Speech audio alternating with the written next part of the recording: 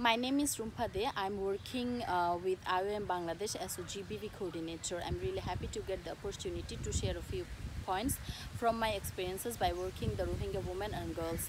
I understand that the Rohingya women and girls have lots of social, logistical and family barriers to come out of their home, to raise their voice or to share their experiences or even ask for something that they need. That's why we have developed different women groups who can work very closely with the women and adolescent girls.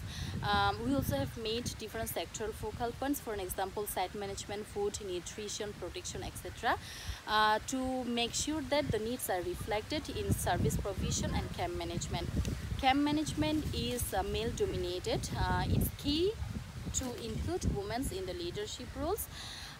It is also key for wider behavioral change and women's empowerment and GBV prevention.